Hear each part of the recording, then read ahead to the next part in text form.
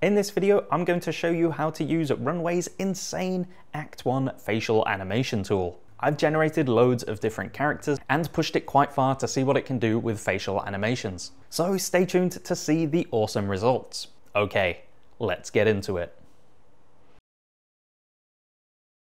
So I found out that I got access to Runway's Act-One tool, which by the time you're watching this video may be available to everyone right now. I filmed a bunch of different facial animation videos and different scenes, so I'm just going to run through all the results that I've got and some of the limitations. When using Act-One, you want to make sure you've got a good driving performance video, like this video here. So you want to have your face kind of centered in the shot and make sure there's no distracting background, and you want to try limit your movements in your body. So don't use your hands or bring props into the video. Hopefully in the future they allow you to use your hands, and it would be great if you could use a full body recording to capture full body animation. Hello everyone, and welcome to Runway's Act-One.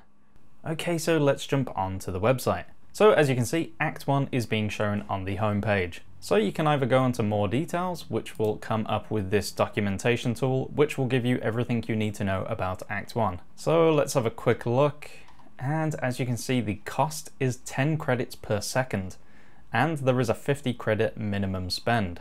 So if you do the maximum output of 30 seconds, you're going to use 300 credits. And the resolution is a bit higher than 720p, and the frame rate is at 24 frames per second.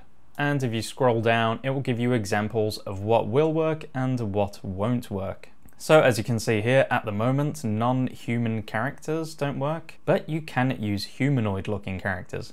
And you can't do stuff like side profile views and standing far away. So make sure to check out this document, as it has loads of useful information. Okay, so let's give it a go. So just click try it now, and you'll see a little preview of how your driving performance video should look. And then if you look down below, you can see all of the characters that they've generated for you. Now you can either use one of these or you can upload your own. So they've got everything from photorealistic to 3D animated characters, and interestingly they've got a dog, so you can use animals if they have human features. And here we have 2D animated and illustrated. So I'll upload one of my recordings and I'll show you some results with some of these different characters. Plus I'll be using some of my own ones that I've generated. When you upload your video, it will say detecting human face in video, just to make sure that there's enough information to track from. So in this video, I'm testing out different expressions. So I'm trying a happy expression video in this one to see how well it can animate happy expressions. And it's done a really good job at nailing those facial animations. It's got the really subtle movements of each part of the face that really sells the kind of emotion behind the character. Very, very impressive. Even in the different character styles from 2D to 3D and realistic, they all look really good. They all stay consistent within their own styles, which is very important. If you want to see some advanced techniques I've been working on using this Act-One, then make sure to subscribe and hit that notification bell. So here are a few examples of different scenes I've done. So I've got this funny meditation one. Okay, time to meditate.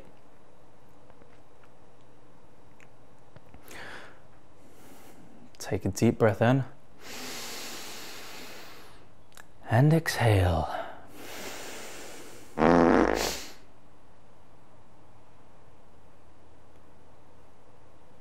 Who was that? Ooh, that is a pungent smell. Whew. Now I wanted to do a test with a kind of children's book narration. So I generated these two images of these old men reading a book, and I wanted to create that cozy nighttime story kind of feel. And then I recorded myself reading a short story, and then changed the voice in 11 Labs. And mixed in with Act-One, these are the results that I got. Now let's read a nighttime story. In the heart of a green valley, Jack heard legends of a magical white rose atop the tallest hill, which bloomed only once a year. Desiring a unique gift for his father's birthday, Jack embarked on the climb. With every step, gentle breezes whispered encouragement. At the peak, he discovered the radiant white rose. Glowing under the sun's embrace, Jack carefully picked it and descended, his heart full of joy. Handing over the rose, the petals shimmered and filled the room with a sweet melody. Everyone danced, celebrating the magic of nature and Jack's loving gesture. To be honest, I'm blown away by these results, as it works to Act 1's strengths, as you don't need too much moving around in the image. It's all about the expression from the reader's face. Now what you can actually do is use that close-up footage and crop it onto a larger image just so that you get different shots. So this is a trick to get multiple camera angles if you need to. I also thought it would be a good experiment to see how well it worked with singing. So I generated this track in Udio. I then embarrassingly mimed the song with the kind of facial animation that I thought would fit with the singer. I then generated an image of a female singer. I then added my recording and the photo of the character into Runway, and then stitched it together with the Udio song. And this is the result. Under the moonlight, your eyes shine so bright. Every whisper, every glance feels just right. And in your arms, I find my home. With you, I'm never alone. It's done an incredible job at making those facial animations seem so believable with the song. I probably could have pushed it a bit further, but these are just some simple tests that I'm doing.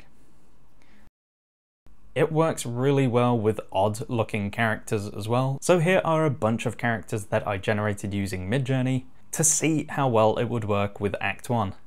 And as you can see, they look awesome. So this just opens up so many more possibilities of using your own custom character and bringing them to life. Another limitation I've noticed is if you create a character with a lot of detail in their facial features, then if you use a close-up image of their face, when you get the exported video, from my experience, it loses a lot of detail when the character's face starts to change. As you can see from the image, there's a lot of detail in the face, but then in the Act 1 video, it still looks good, but it loses a lot of those finer details that I wanted to keep in there. So it's probably best not to do very close-up detailed faces. I've also done a test with some smartphone footage to see how well that works with Act 1. So I shot this video on my phone with just a blank background, and the lighting is just pretty average. And then I used this character in Act 1, and here's the result. So this is a test to see how well Act 1 works with smartphone footage that has kind of average lighting. How does it look? Does it look okay?